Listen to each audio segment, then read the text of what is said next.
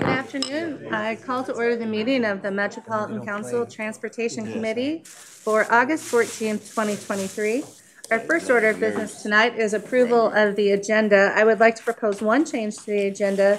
I would like to take the number 6 item on the non-consent agenda and move it to our first item, if that's possible. Everyone agrees? Entertain a motion to approve the agenda as amended. So moved. Moved by Councilmember Chambliss, second by Councilmember Tony Carter. Is there any other discussion? All those in favor say aye. Aye. Opposed, nay, and the motion carries. Our next order of business is approval of the July 24th, 2023 Transportation Committee meeting minutes. There are no changes and additions. I'd entertain a motion to approve the minutes. Moved. Moved by Councilmember Cameron. Is there a second? Second. Second by Councilmember Tyrone Carter. Is there any other discussion?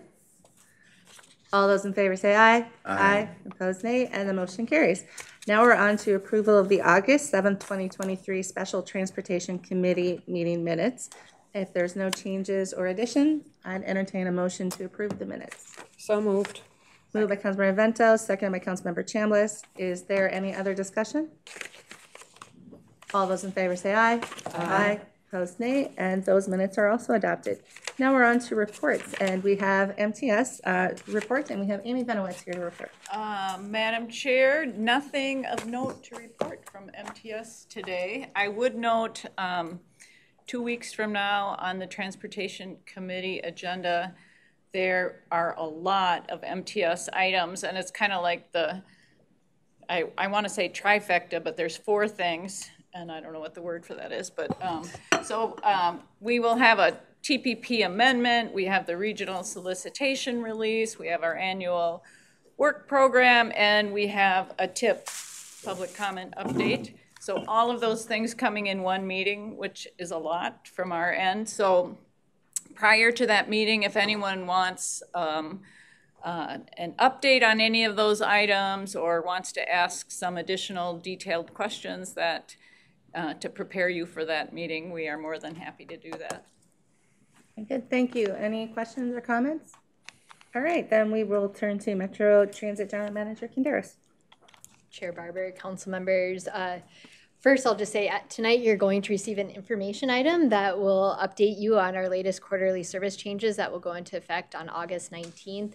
I don't want to get ahead of that good news presentation, but also give you a preview of our state fair service. So looking forward to that update tonight. I'll also mention in a future meeting, we're going to bring forward a micro transit update for this group. You might recall back in September of 2022, we launched our first micro transit pilot in Minneapolis.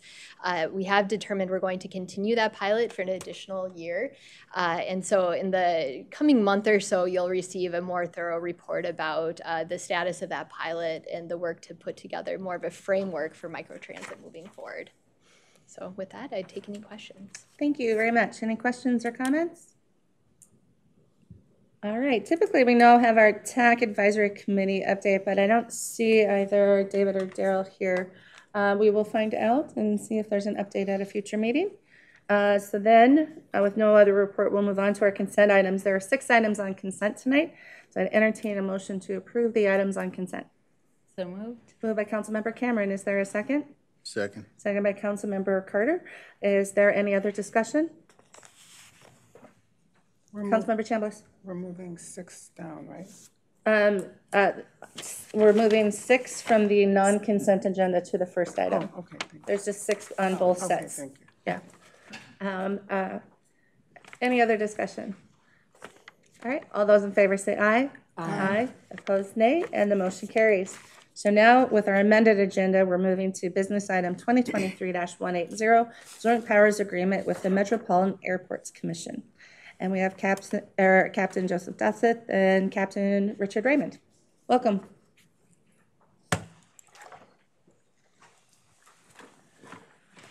Chair Barber, council members, good afternoon. My name is Joe Dotseth. I am a captain at the Transit Police, and I oversee the Support Services Division, which oversees a lot of the administrative functions at the police department. Chair Barber, council members, Richard Raymond. I'm the captain of the Patrol Division for the Transit Police Department. Good afternoon. Chair Barber, council members, we're here today to talk about business item 2023-180. It's a joint powers agreement with the Metropolitan Airports Commission. The proposed action that we're seeing is the Metropolitan Council to authorize the regional administrator to execute a joint powers agreement with the Metropolitan Airports Commission, the Airport Police Department, for an amount not to exceed $708,000 for law enforcement assistance to the council that allows additional police presence on the Blue Line LRT. A little bit of a background that's in the business item here. As the chief has talked about at the committee of the whole in many presentations, the police department still struggles with staffing numbers. What this JPA is allowing us to do is to allow additional police presence on the Blue Line LRT, specifically with the MAC here around the airport. A little bit of the rationale with that, again, as we look at the joint powers agreements and the state statute and council policy, we need council action to exercise a joint powers agreement, and this joint powers agreement has a dollar amount associated with it, so we'd ask for approval for that. We have done a Thrive lens analysis on this. Funding is being funded through the Metro Transit operating budget, and we did review with OEO about the small business inclusion. Since this is a government agency, there's no impact with that. With that, I'd take questions if there's any. Thank you very much. Are there any questions or comments? Councilmember Cameron. Yeah, so, you know, as I have stated before in this committee and in other committees, you know, I really appreciate seeing these joint power agreements as opportunities to collaborate with our partners. Certainly as the Met Council representative to the MAC, this is really important to have this as one of our first touch points as people use our transit system. One of the questions I wanted to ask, really in understanding this, how this specific JPA will work is, you know, in terms of the responsibilities of charging, how is that determined? You know, is it the person, is it the officer who is present at the time, or is that handed off then to a different department, or how will that work? Chair Barber, Councilmember Cameron, thank you for that question. The chief has mentioned this at the committee of the whole in some of the presentations. We're going to have more joint powers agreements as they're being renewed, so we do anticipate some more JPA agreements coming forward to this committee and the council. This specific agreement, let Captain Raymond speak about patrol operations, but really specific to the operations of what hours the airport PD is providing services. Let Captain Raymond speak to the specifics of it, but it really should be that extra coverage that's down there, and then we pick up the extra half of the day. I don't know if you want to talk about the specific hours or. Yeah, Chair, council members, Councilmember Cameron, yeah, thank you. So we work very closely with the airport and have a long, strong relationship with them, and so this joint power agreement really has them covering typically from hours of 4 a.m. to noon, and then we cover the rest. So typically what it is if we are there, we will be primary, and we will take on the charging there. If the airport police officers are there and they witness it and they handle that, they will typically take the charging on their end as well, is usually how it works in the airport locations. Okay, Councilmember Vento. Thank you, Madam Chair.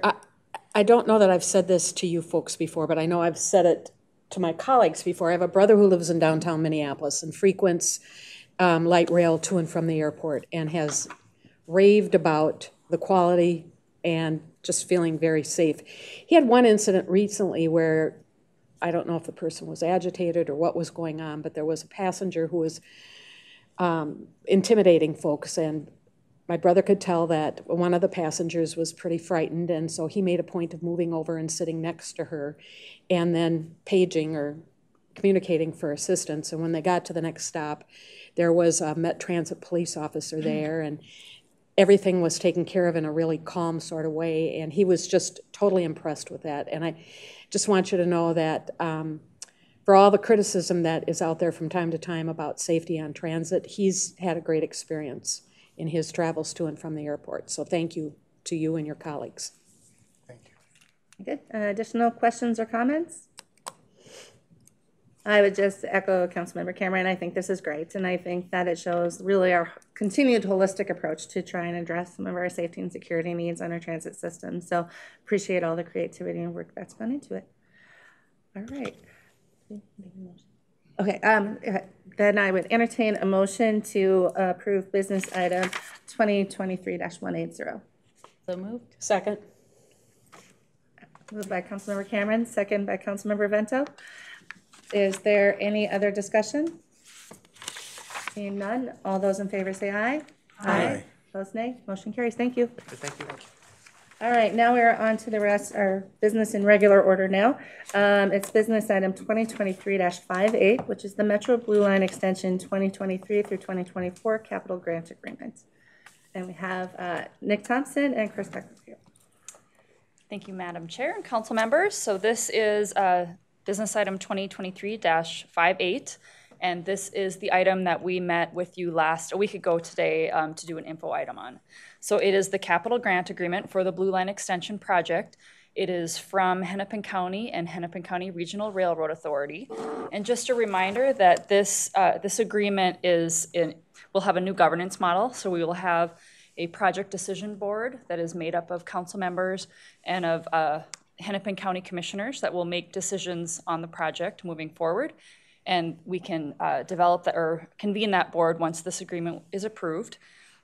They will make major project decisions. We also have an integrated project team that will continue. We have one now, and that will continue, integrated staff within the project office. And then it also clarifies the financial responsibilities between the two entities. It also strengthens those governance and management structures, and then streamlines processes and better aligns with the Federal Transit Administration requirements. And it really does maximize efficiency for all partners.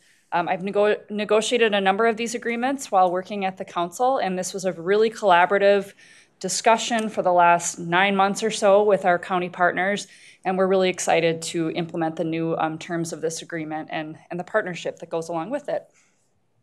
So the proposed action before you today is that the Met Council would authorize the regional administrator to negotiate and execute the 2023 and 2024 Blue Line Extension Capital Grant Agreement number 22I038 with Hennepin County and HICRA in the amount not to exceed $75,305,000, and to issue the limited notice to proceed number 2 to the engineering services contract 22P103A to advance the design plans and complete the municipal consent process. And I should mention that the LNTP, the limited notice to proceed, is something we added into this business item after our discussion last week as a way to further control the advancement of this particular contract. So we would issue that LNTP, advance the work, and then come back to this body before we would advance further beyond design and municipal consent. So I will stand for any questions. And Madam Chair and council members, in addition to that, after this item is a budget item to bring in the full amount of the grant. But as Chris mentioned, the LNTP is really the control mechanism that will have us brought back for you. But Hennepin County is awarding the full grant to us, so we need to accept the full grant funds. But the LNTP puts some controls over how they are spent and when we come back to you as a board to provide an update on whether through the municipal consent process, and clearly we'll update on enterprise risks and other items related to the project as we have, and to follow our new Transitway advancement policy. Okay, thank you. Questions or comments from council members? Councilmember Chambliss. Well, thank you for the presentation. And, I know there have been many people in discussions over the last 6 months, including myself, and I'm glad we're able to get to this point.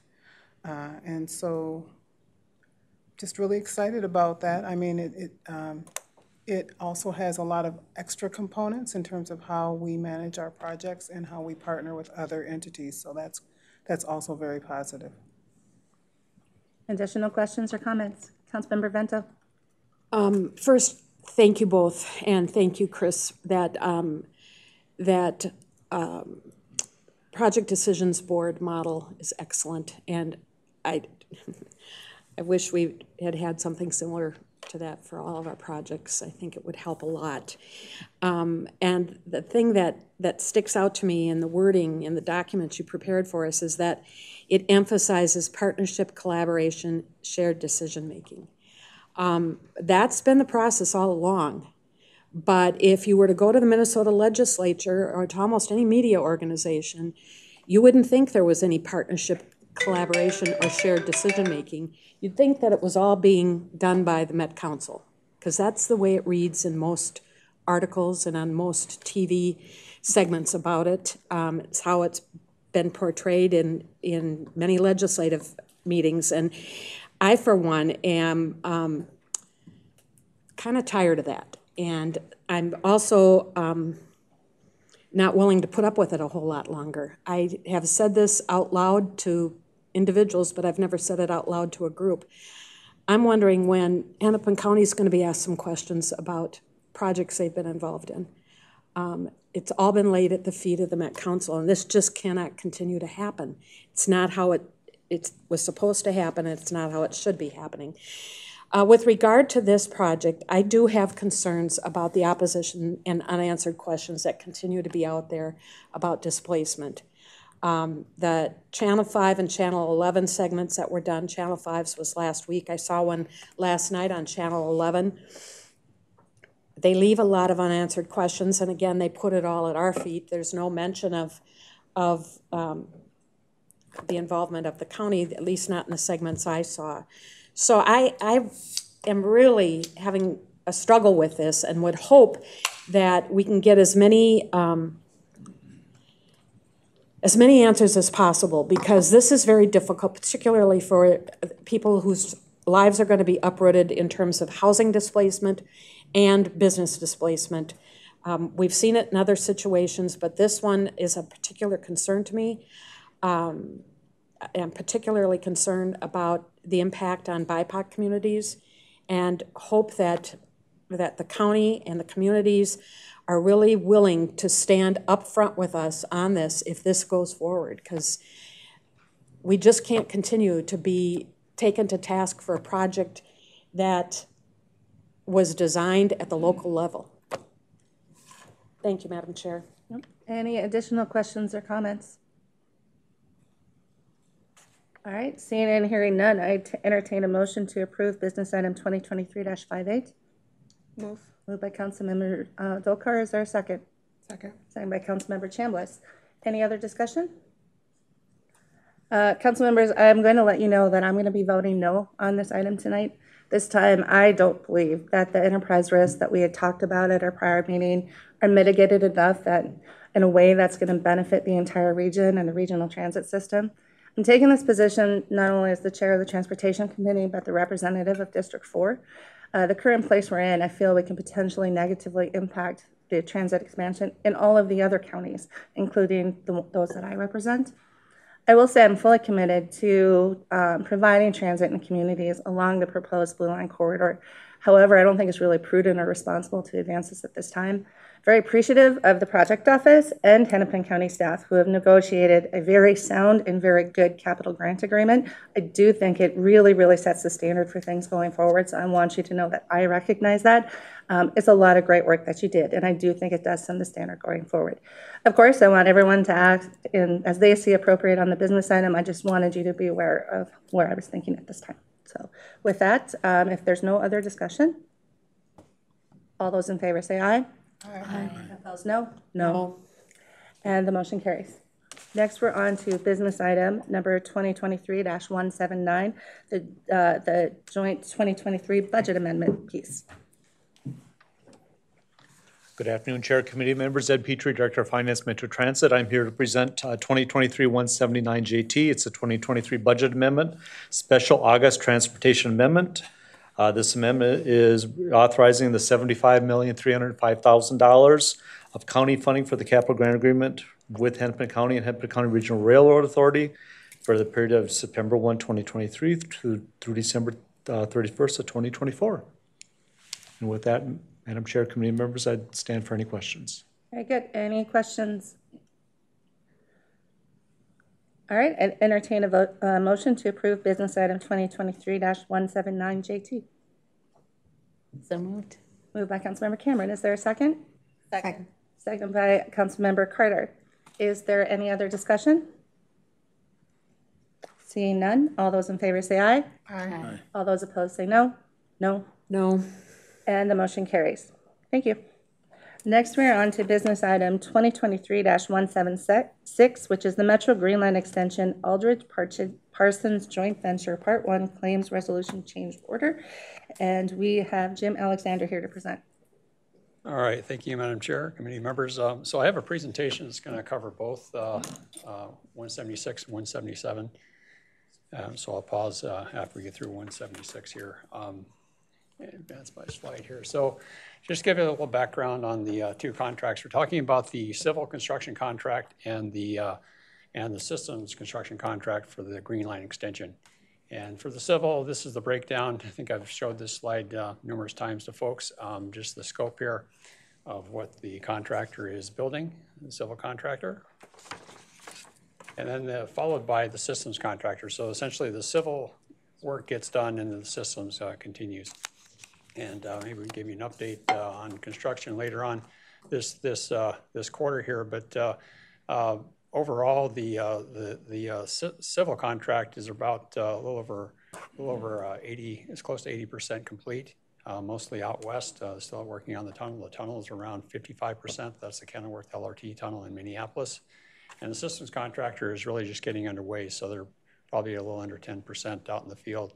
Although we do have that storage change order we've talked about in the past where they're continuing to manufacture equipment and store and be ready for installation. But maybe a little breakdown on the systems contract. We have traction power substation. You can see up the upper photo there. This is out at Southwest Station. The overhead contact system essentially brings that power from the traction power to the line. Down below, you can see some imaging of the contact wire getting in place near Southwest Station again. Tunnel facilities, providing fans and other workings inside the Kenilworth Tunnel, and communication and signaling systems. So construction progress, overall, the project as a whole is over 75% complete, and that includes the light rail vehicles and the work we did out at Franklin, operation maintenance facility. So off to the left here is a image of the Kenilworth LRT tunnel under construction near the Cedar Isles condominium buildings, and on the right is work on a traction power substation out in Minnetonka. So we're going to talk about a settlement agreement that we had put underway with civil contractor LMJV, London McCross and joint venture. And the reason why we had that settlement agreement is that we had to add approximately 34 months to the construction contract. Once we were through with that, we negotiated with the systems contractor to add similar time to that work. And that additional time was required due to several significant change orders to the project that been exposed to. The quarter protection wall, you've heard of that up on the eastern part of the project. Issues related to the Kenilworth Tunnel itself. We also added a station, Eden Prairie Town Center Station, to the mix. And so we negotiated that with the civil contractor to add time because of those issues. And I'll talk about the settlement agreements as we move forward here. I did also want to add that we continue to forecast a revenue service of 27. So that's still in the works here.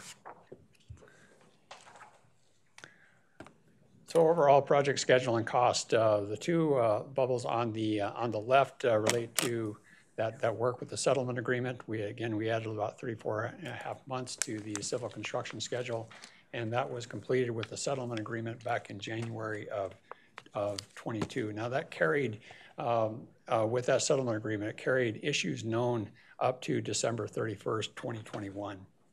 And then we resolved similar issues with the systems contractor through that period, and we have schedules in place. I would note that both of these do not include, these schedules do not include the delays that we had experienced with the secant wall work at the Kenilworth Tunnel, and we're currently working with the contractors to determine the impact to that.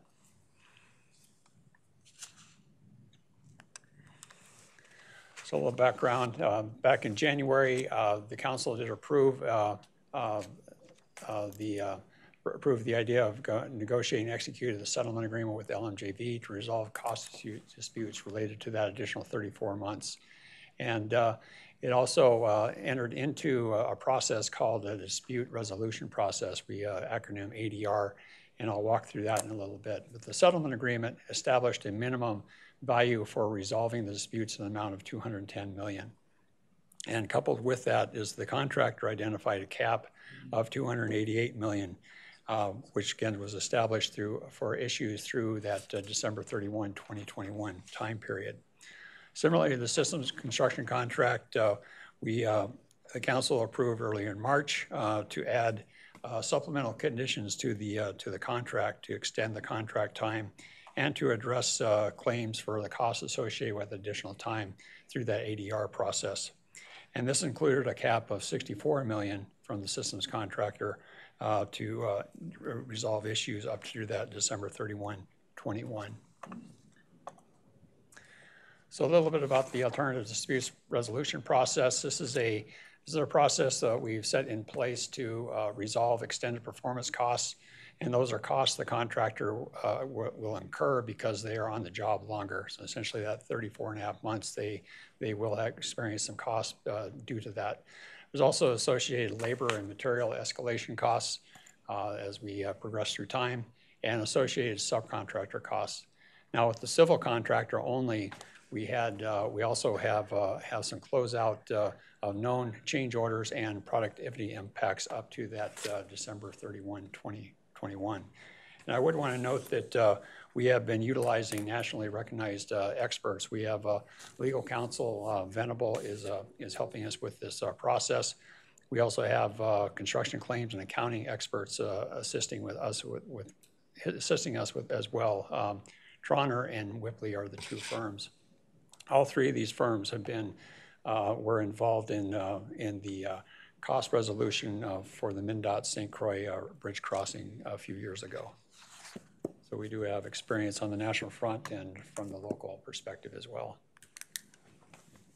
So the steps that are involved with the ADR process, we first look to do step negotiation. That's really sitting at the business table to resolve issues with the contractor. Now, what leads up to that is our experts will be looking at bid information and other information to help identify what is legitimate cost, and we will assess that and eventually negotiate a final cost with the contractor.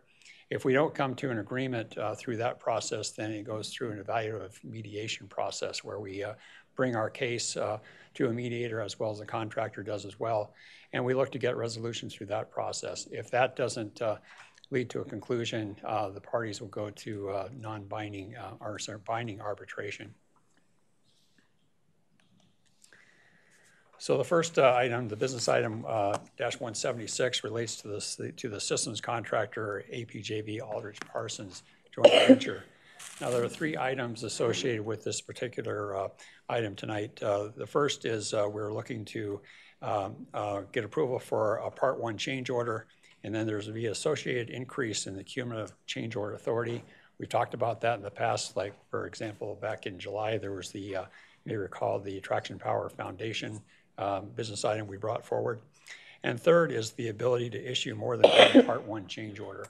As we look to resolve issues under that $64 million cap, we want to take pieces at a time to get, as we get them resolved, or bring them to conclusion. And if it's over $2.5 million, we would bring that to this board for approval. And we may have a subsequent approval, seeking approval for the cumulative authority increases when needed.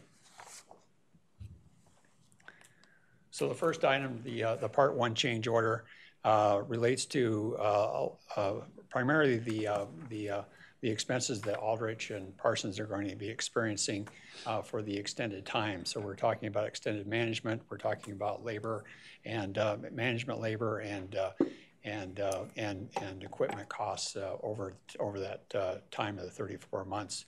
We're looking to get approval to execute a Part 1 change order in an amount not to exceed $20,388,680 there.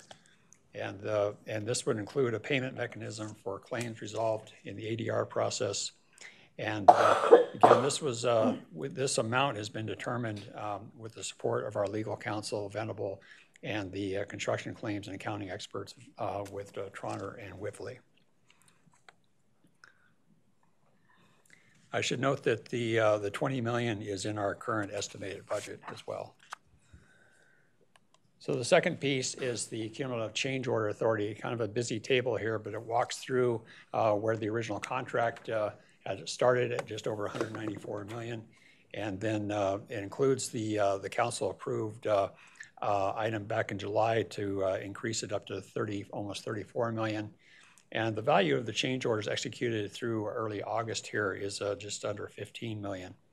And so the current balance remaining cumulative authority is just over 19 million. With that change order that we sought and received approval on the traction power substations for the foundations there, that if you take away that 4.5 million and then also take away the additional change order authority we're requesting with this item, which essentially is equivalent to that Part 1 value of just over $20 million, we would have ultimately a change order authority remaining of about $14,710,000. So the third item is to authorize the regional administrator to negotiate and execute an amendment to the supplemental conditions that came forward earlier in March. The reason being is that we want to add the ability to seek multiple Part 1 change orders as we're moving through the process. And I'll give you an example of that. There's subcontractor costs that we still haven't addressed yet, so we look at that as another item we likely bring. If we can bring the bulk of the subcontractors to this body, we will do so, or maybe a portion of that. So this just adds more flexibility for us to continue the negotiation process to get to resolution of the ultimate amount.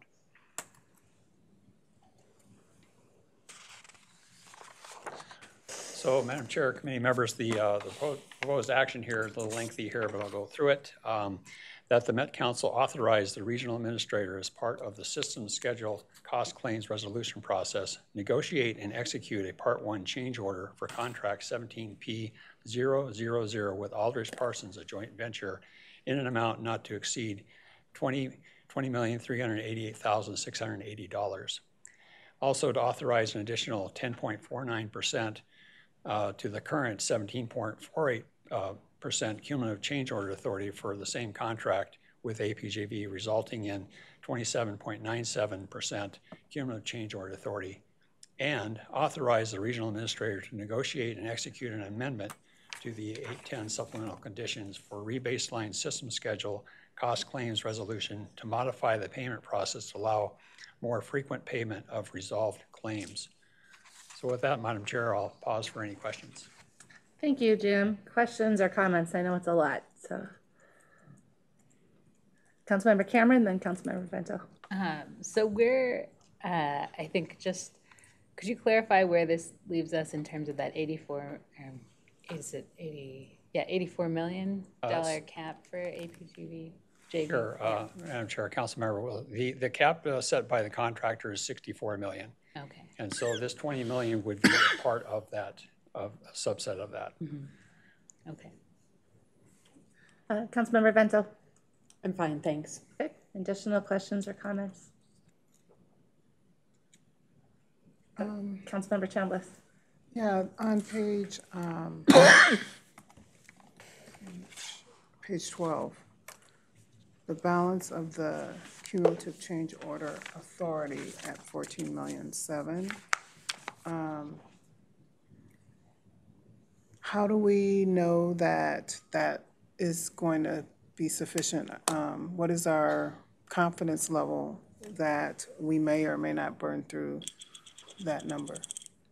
Madam Chair, Council Member, I can tell you that we'll likely be back to seek additional cumulative authority. It'll depend on the amount of subsequent Part 1s that we bring forward.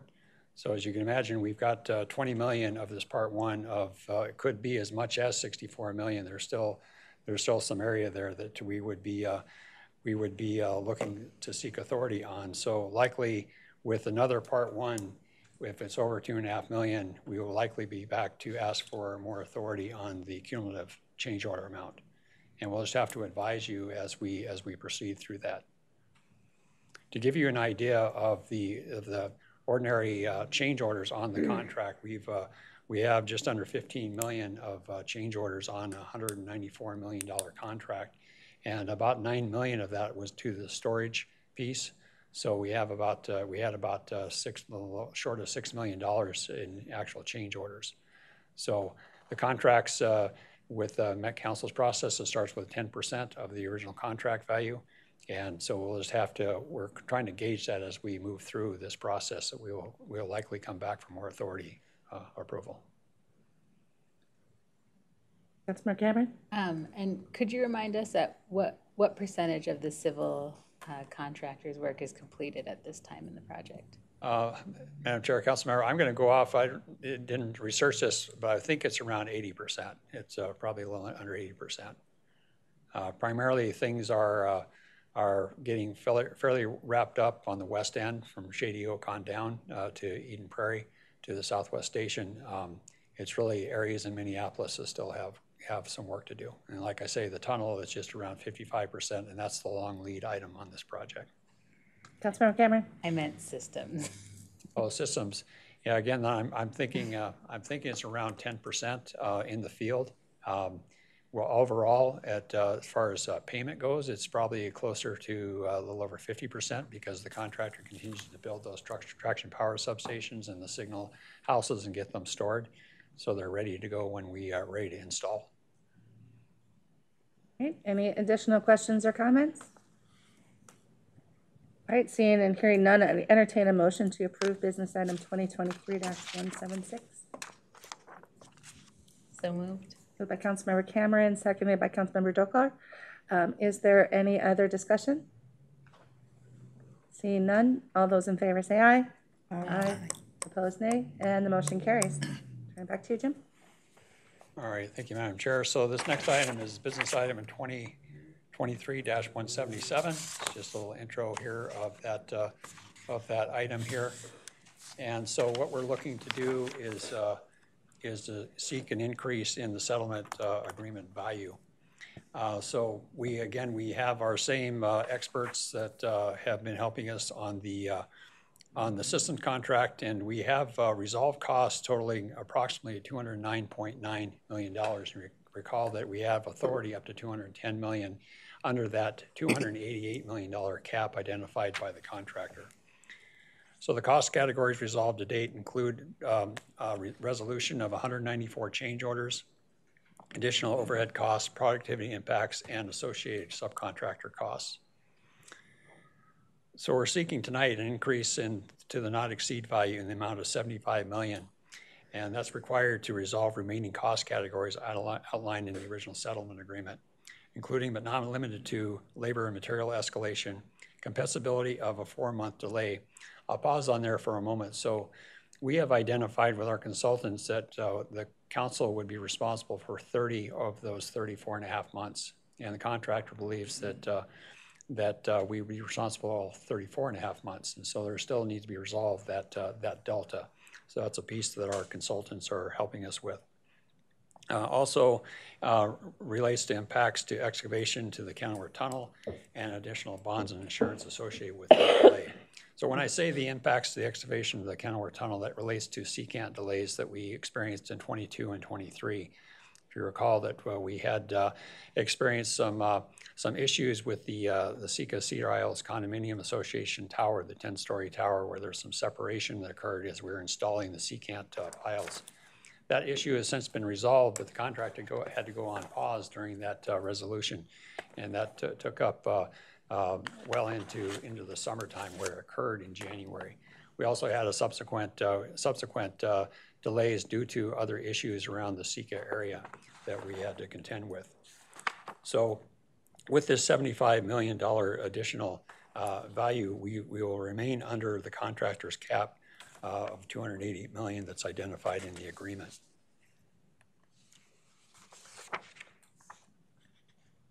So the $75 million is also will allow us to resolve additional matters related to the civil construction, primarily the secant delays.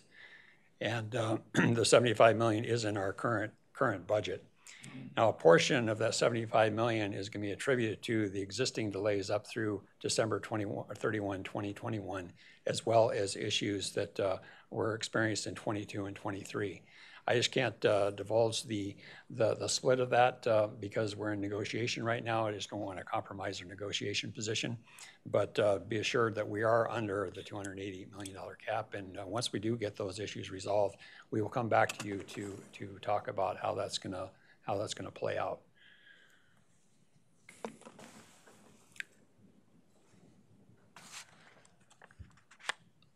So, Madam Chair, council members, I have a proposed action that the Metropolitan Council authorize the regional administrator to increase the not to exceed value of the settlement agreement, council contract number 22M013 with London Crossing Joint Venture in the amount of $75 million for a total new not to exceed amount of $285 million, and to make future payments as defined in the agreement. So with that, Madam Chair, I'll pause for any questions. Very good, thank you, Jim. Questions or comments? Councilmember Cameron. I'll just say thank you to the project leads and staff for working on this so diligently, because I know that it's been a difficult process going through the settlement agreement. So I just want to thank them for their time and their diligence and commitment to getting this right. So thank you. I echo that, well said. Additional questions or comments? All right, seeing and hearing none, I entertain a motion to approve business item 2023-177. So moved. Moved by Councilmember Tony Carter. Is there a second? Second. And by Councilmember Tyrone Cutter. Is there any other discussion? All those in favor say aye. Aye. Opposed, nay. Motion carries. Thank you, Jim. Thank you. Next, we're on to business item 2023-174, joint committee item. It's the 2023 Unified Budget Amendment for the third quarter, and we have Ed Petrie and Heather Kiesel here to present.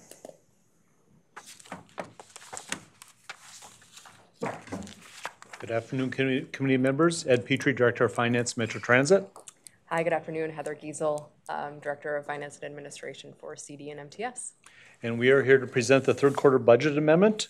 It's 2023-174 JT. This is one of our largest amendments, or larger amendments during the year, as we're bringing in a lot of the federal monies that we've been applying for with the federal government, bringing those monies in to match the projects that were approved in the council adopted CIP. So I will go through the portion pertaining to Metro Transit. I'll do both capital and operating, answer any questions, then move it on to Heather for MTS. So for the Metro Transit family of projects, or projects on the amendment, first of all, we have a few projects that we are closing and are reallocating funding. Projects have come to a close. There's some money left, so we're moving into other projects of like scope. This is something we do with every budget amendment. But the largest portion of our amendment is bringing monies into the capital budget. As monies are becoming available, both federal, state, and RTC funds. A number of the projects that we are recommending for adjustment this evening are bringing federal funding and state funding in from the legislature into a number of projects, including the E line, F line, G line, H line, and the Gold Line BRT. We also have a number of projects that were in the CIP, also that where funding is now available, including the purchase of buses, facility energy conservation projects, hoist replacement, ADA bus stops and some safety improvements, Green Line OMF LRV storage buildings, or storage building, LRV state of good repair projects to maintain our LRVs in a state of good repair, which would include brakes, corrosion mitigation, and overhaul maintenance. Some funds for the fare collection system upgrade and fare box replacement.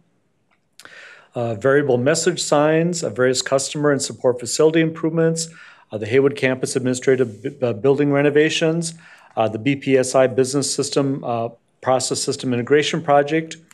Total for Metro Transit, it's bringing in just over $131 million in federal funds, approximately $130 million in state funds, and $42 million in RTC. That will be the match for the federal dollars. And with that, Madam Chair, committee members, that's the portion for the Metro Transit CIP. This is basically our largest amendment of the year, and it's standard every year that when the federal funds are available, we bring the projects in. I would stand for any questions. Thank you, Ed. Questions or comments from council members? All right, turn it back to you guys. Okay. Then we have the operating side for Metro Transit. I have a few different items. First of all, we're recognizing $2 million in state appropriations. We received this past legislative session for grants for the Transit Service Intervention Project. As I mentioned, we are bringing the BPSI project into the capital budget. We had originally budgeted $1,861,000 on the operating side. That project is now moving over to the capital side. So we're relieving then $1,861,000 out of the operating budget. The council also received $3 million in state appropriations for the BRT transit development on Highway 169 and Highway 55 corridors. We're receiving these $3 million, $250,000 a year, or a month rather. We'll receive about $1.5 million in calendar year 2023. We're still working on the scope of what that project is, but we'll be bringing the funds in, putting them into reserve until we're ready to spend them. But we'll be receiving about $1.5 million of that money in calendar 23. This, as we had also previously discussed, this memo will also remove the county funding for the Metro Blue Line, Green Line, and North Star commuter rails for the counties of Hennepin, Anoka, Ramsey, and Dakota. If you recall with the legislature, with the passage of the sales tax, effective October 1st, 2023, thereafter, the county's portion of their contribution for subsidies now being replaced with the sales tax. So this is recognizing the 2023 portion of that. It's approximately $9.6 million. And with that, Madam Chair, committee members, I'd stand for any questions. Thank you. Questions or comments? All right. Councilmember Cameron. So this is the new project portion of the budget amendment that you just went through. I think this is more of a comment, but there are a significant number of changes to the budget, and I think I don't want to speak on behalf of other council members, but having a greater presentation to kind of walk through not all of the projects, but give us a sense for some of the larger scale, for some of the where there's a larger scale change request, to make sure that we have that information before us, because it's right now it's difficult to discern which has there's notes about federal funding, but which are in terms of scale, which have the larger scale changes versus the smaller items for the budget. That's all.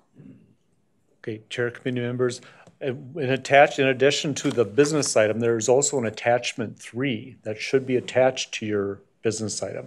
And that's a large worksheet that shows all the projects that are changing. Yeah. It shows the beginning scope and then what we're recommending for change, and then listed by then federal funds, state, our other funds or RTC money, and then brings you to the total authorization. Okay. So that gives you then the idea or the flavor of the total change and what the components of the funding mixes are. Thank you. That's very quick. I just needed to keep scrolling. That was as Ed said, this is the biggest one of the year, so it's a lot of information, and we're fully cognizant of it. And as you look through the attachments, if there is a different way to present it, there's a lot of detail in the business item, but we definitely welcome to whatever feedback. And one of the things I would add, Chair, it's very confusing. That's why we attach that table. But also on that table on the far right-hand side then, let's say we're bringing in a project for $1 million. It'll show how much we're planning to spend in 2023 and then the multi-year authorization. So it gives you the full scope, breadth of the 2023 and then the life of the project. Okay. Additional questions and comments so far? All right, turn it back to you guys. Yeah. So transitioning to the MTS portion of the amendment. So first in the administrative adjustment section, we're repurposing existing funding that's already in the authorized capital program to complete 8 projects. Additionally, 6 Southwest Transit projects are complete or funding has been reduced and remaining funds have been reallocated to their undesignated account for future programming. As a quick reminder, there's no formal action for you to take on these administrative adjustments tonight, but we have included the adjustments for transparency and for accounting purposes. Next, in the authorized new project section, MTS is requesting to bring into the ACP just under $6.3 million in RTC for a variety of projects that have been identified in our capital improvement plan. They include METMO and fixed route technology replacement, METMO small bus expansion, and the MTS portion of the council's BPSI project, as Ed had mentioned in his presentation. The final new project reallocates $2 million in MBTA funds to provide additional support for capital improvements to the MBTA Burnsville bus garage. Additionally, staff have identified 8 projects totaling $2.9 million that are in our ICP that are fully expensed and can be closed. The remaining RTC from these projects will be repurposed and made available for existing or future projects. I can now stand for any questions on the capital side. Great. Questions or comments from council members? All right, back to you.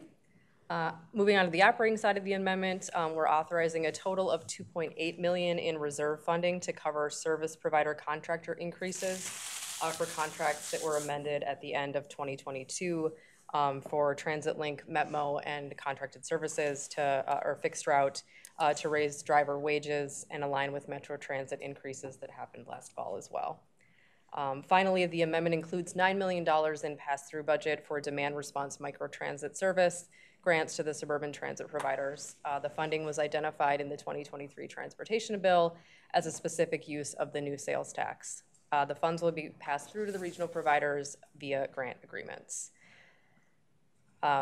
This amendment demonstrates commitment toward asset preservation and supports the Thrive outcome of stewardship by assessing future needs, responsible planning, and management of financial resources for Metro Transit and Metropolitan Transportation Services. Our requested action is that the Metropolitan Council authorize the 2023 Unified Budget Amendment as indicated and in accordance with the attached tables. And then I'm happy to answer any questions on the operating budget or any broader questions for the two of us. Very good, thank you. All right, any additional questions or comments from council members? All right, then I'd entertain a motion to approve business item 2023-174, JT. Motion to approve. Moved by Councilmember Chambliss. Is there a second? Second. Second by Councilmember Vento. Is there any other discussion? Seeing and hearing none, all those in favor say aye. Aye. Opposed, nay. Motion carries. Thank you. Thank you, Ed and Heather. Appreciate it. And that actually does conclude our business for the evening. I think all but the first item we heard about the joint powers agreement will have to go non-consent to the full council as long as everyone agrees. Yep, very good. All right. So now we are on to our information item for the evening, which is the quarterly service changes and workforce update. And we have Adam Harrington, Brian Funk, and Jessica Cross here to present.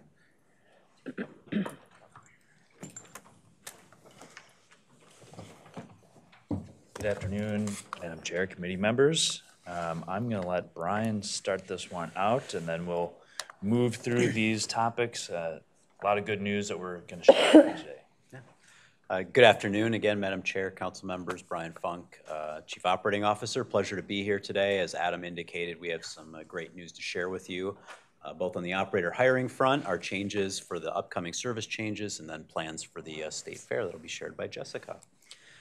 Here's our typical look at our bus operator snapshot data. And so what this is showing us is that we currently have slightly more staff than what we're targeting for August, even with adding service back into our service plan. And so as Adam will describe, we've been consistently adding back service hours, trying to keep up and induce additional demand.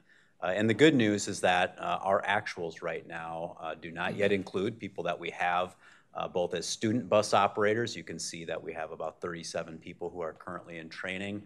And then plus we have a little over 500 applicants who are still working through the process. And so things are looking really strong when it comes to bus operator hiring, thanks to the moves that we made last fall, ongoing excellent outreach and work that's been going on with our staff in operations and human resources. And so we've had 276 folks start with us. Of course, not everybody is able to complete the training, but the vast majority are. That 276, when we then take out people who have received promotions, new jobs, retirements, otherwise leaving service with transit, has a net increase of about 100 operators so far for this year. And so that's very strong, and that's what's really allowing us to add back the service. And you can see on the chart, start to bend that back in a positive direction. So this is really good. If you recall, early in the year, we started a new paid commercial learners permit program where we bring people in for a week to be able to start their career with us before they have that critical permit. That's a really high success program. We knew that once we got it started, it would be a hit, and so far we're hitting at almost 90% success through that program. And so that's a really good way that people start to learn about Metro Transit. Again, they're receiving pay to get that critical permit that we need before they can start in the classroom. And as I mentioned, ongoing outreach and marketing. We have buses and billboards and staff who are hitting the communities. This past Saturday, we had another what we call one-day hiring event where people can come in and interview for those positions. 65 people came in on a beautiful Saturday because they were interested and motivated in joining the team, so we're really happy about that. And building on the success of the bus operators is the train operator snapshot. You've heard a little bit about our challenges there. You can see on the red line in the chart is a decrease, and when we have such a small pool of operators needed to operate our service, it really stretches resources thin. Of course, once we start to bring new candidates in and need to work on training, we need our existing train operators to help with that, and so it's really stretched resources this summer, but we're starting to bend the curve there as well, and so we're back up to 91 available operators, with 95 as our current target for the 15-minute headways. We have 6 additional student train operators right now who are scheduled to complete their training in early September. So we'll be back to being what we think is fully staffed. And we have another class actually starting in a couple of weeks. And so we're really excited about how this is going. Final thing I'll mention is the internal and external job posting that closes tonight at midnight. We've really, we've pushed that because we want to add stability and resources into our pool. And this number is actually updated. Last week when we put together the slides, we had 92 applications, which we were really happy about. As of this morning, we've had 140 applications to be train operators. Now, that's more total than we would ever need to operate our service until we open Southwest. But one of the things that we'll be doing is working with all of the candidates, trying to make sure that people are able to get started with us. And those that we may not have a position as a train operator for, we do have other positions at the organization that need to be filled. And so if they join the team in, say, one of our maintenance positions to get started, they'll jump to the front of the line when we do have train operator positions based on how it's structured in our union contract. So we're really excited about this and hope that it continues to bear out over the next several service changes, that we can continue to make investments and add service. And with that, I'll turn it over to Adam. So here's a broader view of what Brian was describing and what you've seen before, showing the change over time since 2019 and where we are today. And you see that number says 75% of August 2019. That's the total system-wide hours that we're operating compared to 2019. And as we move through, you'll see that that is a little bit bigger when we focus in on the core of the service that we're operating. So starting this coming Saturday on the 19th, we will begin improving service on Saturdays and weekdays primarily. This map shows the routes that are going to have service increases on weekdays. A number of these also have increases on Saturday as well. And so you can see here that we are really reinvesting service back into routes where we made reductions in the last year. Some of those are supporting suburban local type routes, and others are really those core urban local routes where we're going back up to 10-minute frequency on the core, or we're bringing back half-hour frequency on some of the suburban routes. So we're really happy to start to strengthen our network as we move forward with our service improvement. So if any of these routes on the map look familiar to you, or if you have questions, feel free to ask me after or during this meeting. So just a snapshot on what those routes are and the scale of improvements. So I just broke this out into 2 different brackets where we're improving to trips every 10 minutes, every 15 minutes, and every 30 minutes. And then the last bullet here shows that we're extending Route 801 back over to Brooklyn Center Transit Center from Columbia Heights, where we had curtailed it in the last few years. So there's a lot of route numbers on here, and we're really happy to have done that. A number of these are Metro Transit operated. A number of these are contracted through MTS at the council. So it's been a great partnership between those two workforces to make things come together. Here are the Saturday frequencies. Again, you see a variety of routes on here, noting Orange Line is going up to 15 minutes on Saturday, which will be nice. And Route 17 also is going to 15 minutes on Saturday, and I highlight that because the next few slides, I'll talk about our Better Bus Route program a little bit and how Route 17 is part of this package as well. So overall, the August pick, when we think about the type of service that we're operating, as you all know, we've been focusing on our urban local services and BRT, not so much the commuter express. We're starting to try to get that back over the coming months ahead of us, but right now, just for Metro Transit service alone, it's 86% of BRT and local bus service compared to 2019. If we include our contracted routes, that number is 89% of where we were in 2019. So we're really getting close to full strength, as it were, for our local services. And as Brian talked about with LRT, the only thing holding us back right here on that number, 67%, is operators. And so we're hoping that we can change that over the coming months as we move ahead. Better Bus Routes. This is our 5th Better Bus Route project, and our goal with this program is to select urban routes where we can improve the speed and reliability of that service. So the map on here shows where the Route 17 operates, and each one of those little circles on there represents a bus stop, and if it's red, it's going to be removed. If it's green, it stays, and if it's blue, it's new. So our goal here is to improve that reliability of service, and there's a couple ways we measure that. One is, how are we doing today with our on-time performance, and how can we make sure that we can improve it and keep it at a sustainable level so that every trip that we have scheduled meets that schedule as best as possible, and that we're able to provide part of that reliability through how the operator has facilities at the terminal, and we have better bus stop spacing across the whole route. So the name of the game for Route 17 is really improving those terminal locations, better bus stop spacing, and more even frequency and simpler route structure. So we're really excited to have this go into place and to see that improvement for our customers and our operators in particular. It may not show up on the actual timetable right away because we've got some work to regain on improving our reliability on this route, which is why we tackled it. But we're looking forward to this as well.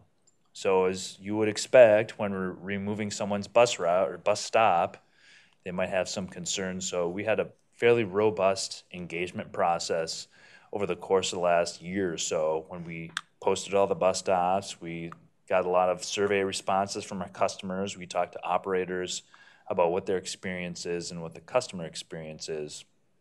That really helped inform which stops we keep and which stops we would move. And the customer notification is in the stage we're at right now. So each one of the stops is posted. There's info for our customers to reach out to us and comment and ask questions if they have questions about our actions moving forward. So here are the notable changes. Some of the quick stats: we're eliminating 73 bus routes.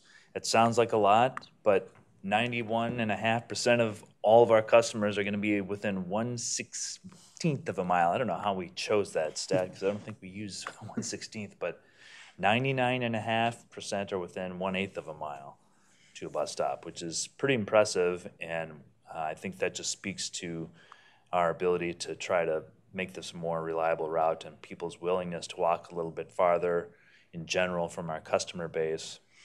We have some routing changes. The W branch is going to change so that we can move our terminal to Central Avenue, which will be good for our customers and for our bus operators. So it'll be ending at a destination area and retail and a place where our bus operators can use the restroom and get some snacks as well.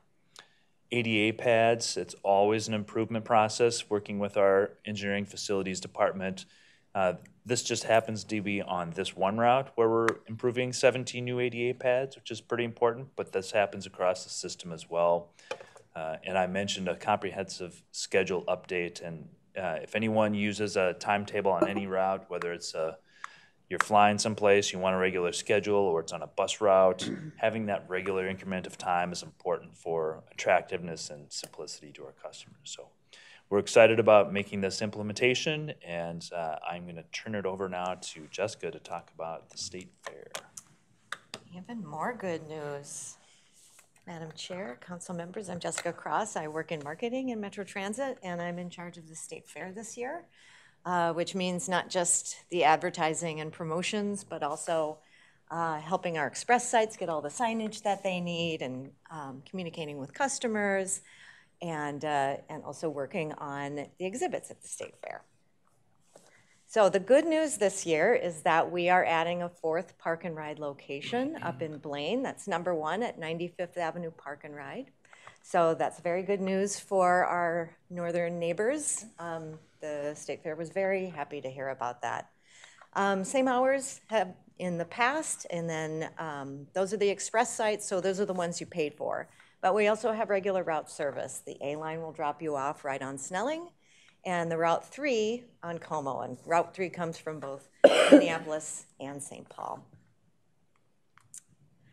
And so how are we promoting it? This is the front page of our website, and you can see the ticketing format. We do incentivize electronic payment, so you can show up at the site with cash and pay your $6, but you can also buy on the app or online using e-tix, and then it'll just be $5 a ticket. So we're encouraging people to do that. And you can see the newest updated image of the app. So if you see something that doesn't have that turquoise circle, that's not right. Oops, no, there we go. So as far as marketing goes, again, this is a lot of what we do all the time. We use our fleet, meaning interior cards, exterior ads. We post at our bus stops and our stations, interior cards, I think I said that, digital ads. A lot of our pylons, BRT pylons, have little digital ads. We have lots of partner assets that we're able to use, like US Bank Stadium, Prow and Sail, and Excel Center marquee. We work with NPR to do a little bit of underwriting. We do advertise with the Star Tribune in their State Fair Guide. And then we work with our public relations folks to try to get some earned media, which we usually do. And as I mentioned, we also exhibit at the fair. We are in 2 locations, not counting the transit turnaround. We are in the grandstand booth. And this year, the display will showcase our transit information tools. We've added some new tools over the past few years, and we've improved some tools. And so this is a little sneak peek of the creative, which is a superhero kind of creative. And that actually came from a customer who learned about transit information tools and thought that they had given him extra powers. So we worked with that. And as you can see, our mascot, Skip Traffic, swooping in to deliver the transit tool to help the confused customer.